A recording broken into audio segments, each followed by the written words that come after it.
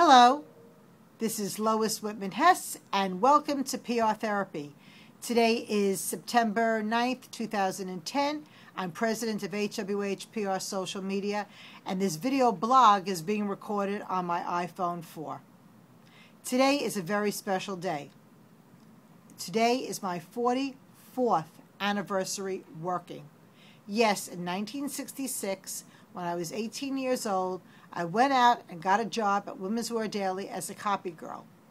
And I stayed a copy girl for 5 months until I was promoted to be a reporter. And the rest is history.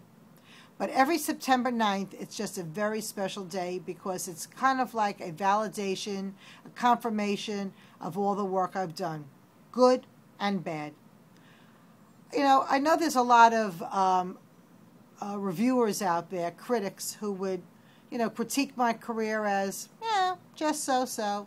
Well, you know what? For a lot of people I know, I've had compared to a lot of people I know, I've had a pretty good career. Why has it been a good career?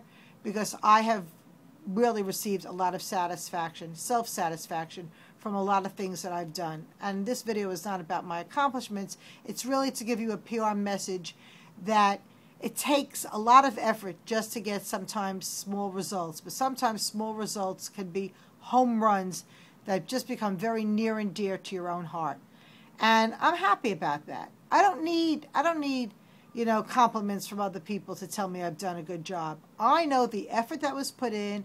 I know what I wanted to achieve. I know the results I wanted to get, and I got them. Not every time, not even most of the time, but the ratio for a career of getting results, I've done pretty well. And you know what? Compared to a lot of other publicists, I've probably done very, very well. So, happy anniversary to me. The message today really is do the best you can, but get out there all the time. Someone once told me 90% of results is just showing up. So I show up every day, and I really try to do quality work. So at the end of the day, when I put my head on the pillow, I feel like it was a great day. So be happy. Happy anniversary again to me. Talk to you soon.